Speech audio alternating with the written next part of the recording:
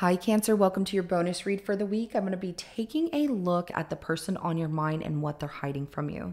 I'm going to pull 3 cards to start, clarify each card to give us some more insight. And at the end of your reading, I'm going to pull 3 messages plus 1 bonus message from this person. And these are going to be things that you might want to hear, things you might not want to hear, and answers to questions you possibly have. We will get that at the end. This is general. It may not resonate for everyone. If it does, go ahead and hit that like button. If you haven't already, subscribe to my channel so you never miss an upcoming read. Now, with that being said, we're going to go ahead and jump right in. Show me the person on Cancer's mind. Show me what they're hiding from Cancer. So the person on Cancer's mind, show me what they're hiding from Cancer.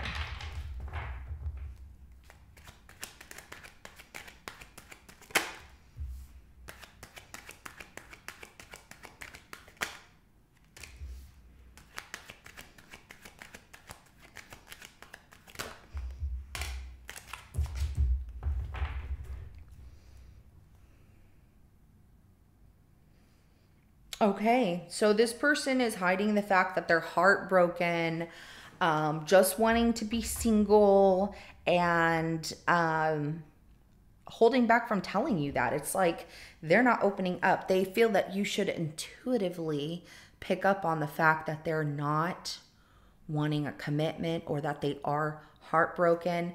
This could be a situation with the two of you, like they feel this pain and just kind of working on their money. Page of Swords in reverse, though. Not spying on you, not wanting to talk about things. No. Like, I don't want to talk about it. I don't want to say anything. I just want to move on. That's difficult because if they're not dealing with it and they think they're fine, but they're feeling this pain, it's going to come out differently later on. You know, it's just going to kind of overflow. And like I said, that High Priestess, I feel like they're keeping it a secret because they're like, you should just notice or you should know. So let's clarify this 3 of Swords.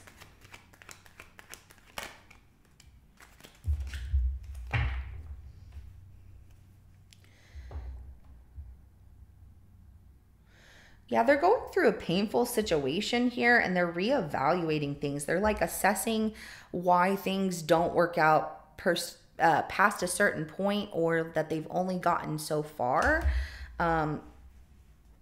Heartbroken also with waiting. Like this, they've been feeling this heartbreak, and in this waiting, they're realizing that something isn't growing the way that it should, or didn't grow the way that it should. There's a lot of sadness, sleepless nights, and some depression here for this person. So let's go ahead and clarify this 9 of Pentacles. The 8 of Swords, and then the King of Swords is at the bottom of the deck. So this person's like, I'm fine, but really they get stuck in their thoughts. And being stuck in their thoughts can make them start to act cold, or, you know, think about things where they're not really discussing it. They also get upset. I feel like this King of Swords, you know, they'll get in their mind and then they'll like push themselves out of, no, don't be negative like that. You know, trying to do the right thing and not be stuck in their head over the situation. And why are you heartbroken? Why is this feeling so difficult? And don't let it be so difficult. So let's go ahead and clarify that Page of Swords in reverse here.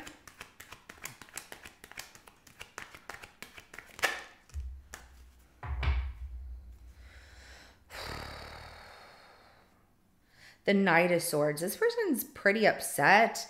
They rush towards battle, you know, like ready to fight, coming in really quick. The Page of Wands is at the bottom of the deck. I don't know if they're going to message you. It feels like they're not. Like, I don't want to talk about anything. And then all of a sudden it just gets, like I said, it's an overflow of like, all right, I'm upset. I'm going to say something. There's also like, they don't have, what they want to tell you is not nice. Like what they have to tell you is not good news. It might cause some problems. It's also that they're upset, they're mad. Maybe you're doing fine without them, or they're just mad, like, I haven't heard from you, something like that. So let's go ahead and get some messages. I do see this person being stuck in their head about like what they believe to be their reality, and then quickly realizing that's not their reality. With that King of Swords that came out, like, no, make it make sense. Okay. Let's go ahead and get some messages from this person. So give me 3 messages plus 1 bonus message from this person on Cancer's mind. I feel like this is not directly related to you, but more so like something they're going through personally, but it could be.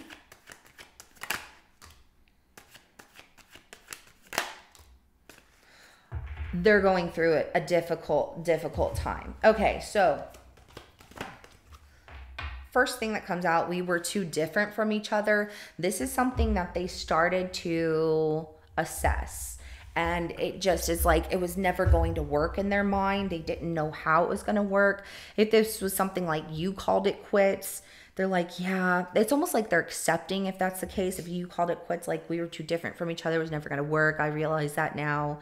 But it bothers them, really bothers them. So there's that. Then you deserve so much better than me. This is something where they get in their head about their own insecurities. They'll come off very confident, but then in their mind, they will start to feel like everything is going to go wrong, and they create like the worst case scenario. That's usually what it is, like being stuck in your head about this could go wrong, that could go wrong, it's not going to work, blah, blah, blah. And I don't know why they're with me. They deserve someone better. Excuse me.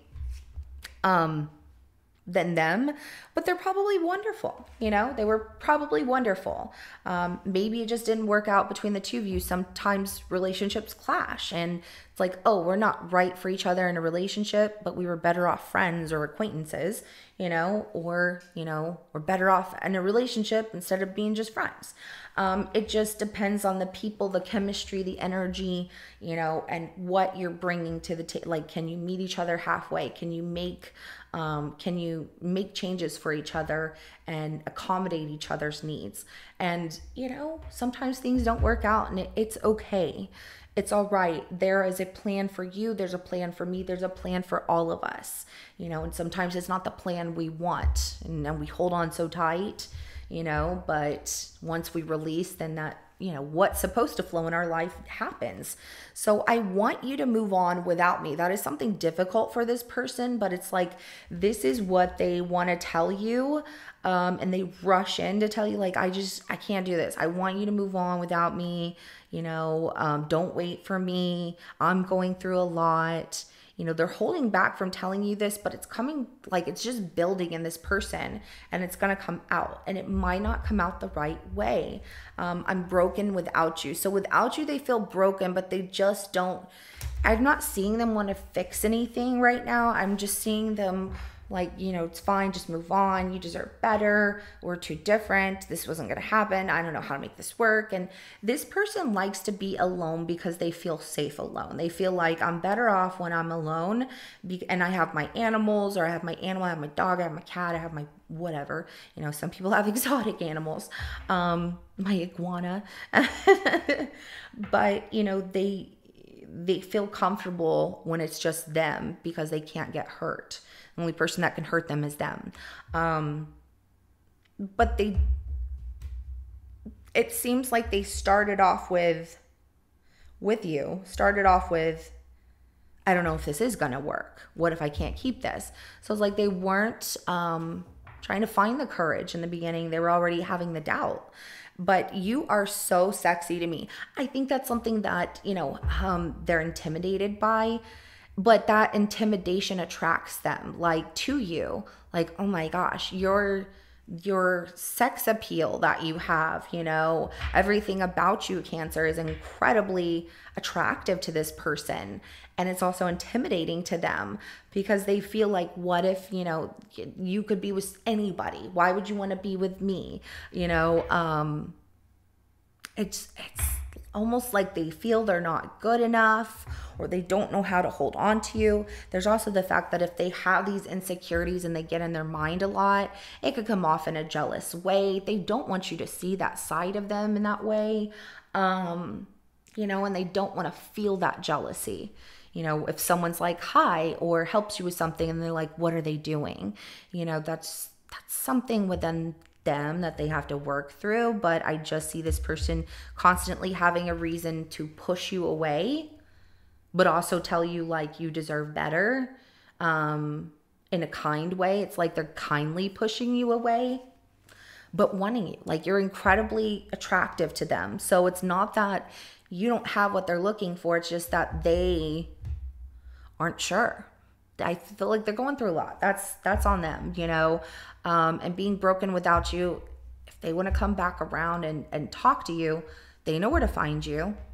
And I get this feeling like your door is, kind of open, or they could at least knock at your door and see, but you're not going to wait forever. And I don't feel that you're waiting. I feel like you're doing what you need to do in life and you keep going. Nothing's stopping you, but this person, they'll miss their opportunity or they'll fix it. It's up to them.